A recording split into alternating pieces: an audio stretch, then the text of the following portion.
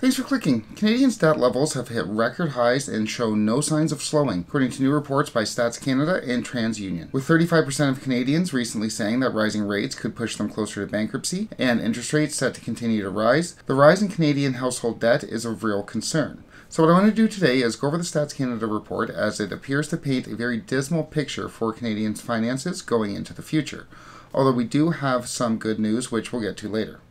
Then I want to go over the Transunion report, as it not only goes over the types of debt levels that Canadians have racked up as they return to pre-pandemic activity, but it also shows a rise in delinquency rates. We're expecting the release of Canada's inflation data on Wednesday, with the US having recently released its inflation data coming in at 7.9%, and with Canada traditionally following close behind, we're expecting that our inflation went up from last month's 5.1%, which was already at a 3-decade high.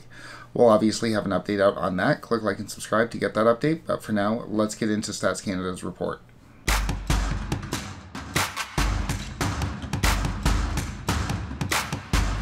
So according to the new report by Stats Canada, Canadians' debt-to-income level reached its highest point ever at 186.2%. While an increase in debt isn't a problem in and of itself, usually you would hope that it was accompanied by an increase in income.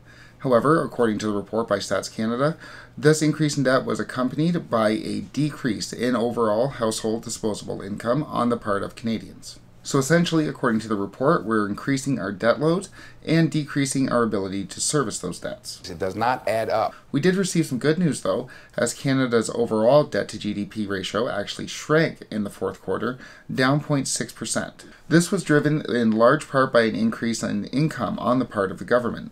So, while Canadians as a whole saw their income decrease and their expenditures increase on servicing their debt, the Canadian government's was almost the exact opposite, as they are spending less to service their debt while receiving an increase from tax revenue. So if you remember at the beginning of the pandemic, when Trudeau said that the government was borrowing so that Canadians didn't have to, we took on debt so Canadians wouldn't have to. It looks like that's over. It's all over. I'm going to tell you, it's all over.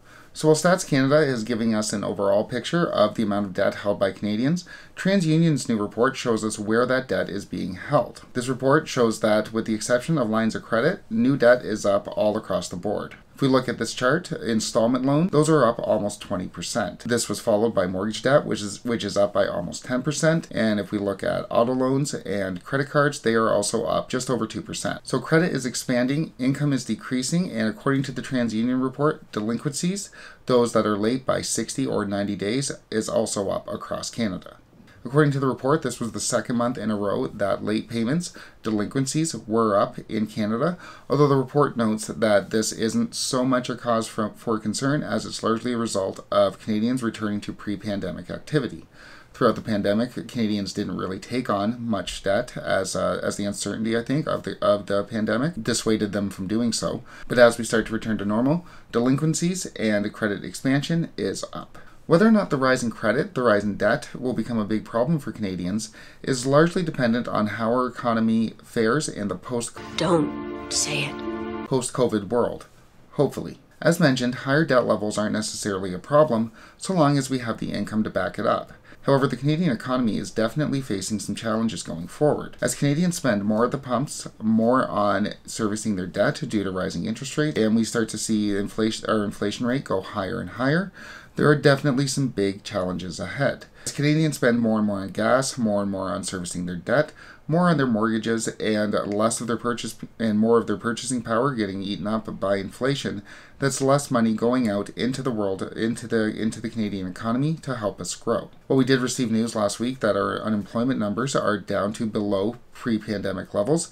We are off to a decent start. But whether or not Canadians can continue to recover from the COVID economy, is going to be largely dependent on if the Bank of Canada can get its arms around inflation and get it back to that 2 to 3% target rate. And obviously, it's also dependent on how the Ukrainian crisis pans out. There are many that are saying that the crisis could spark a global recession, and if that happens, then the Bank of Canada is largely at a crossroads. They're largely at a rock and a hard place. I don't know what to do. I don't know what to do.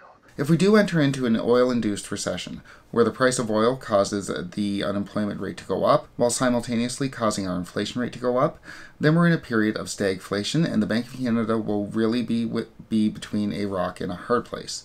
If they raise rates to get a hold on inflation, that's going to cause our employment rate to go up even higher. If they lower rates to help with the unemployment rate, then that's going to cause our inflation rate to go even higher at a time when, because of oil shocks, the inflation rate will already be sky high. So, everything is really going to be largely dependent, I think, on how this Ukrainian crisis plays out. There's obviously hundreds of different opinions on what the end game is with the Russian invasion, as it doesn't look like it's going very well for Russia. Looks thus far like it's going fairly well for Ukraine, but time will tell. And nobody really knows what the post-invasion world looks like. That's obviously a discussion for another time, and we'll obviously have updates out on this crisis and how it affects the economies here in the West, on the United States and in Canada. Click like and subscribe to get those updates, but thanks so much for watching.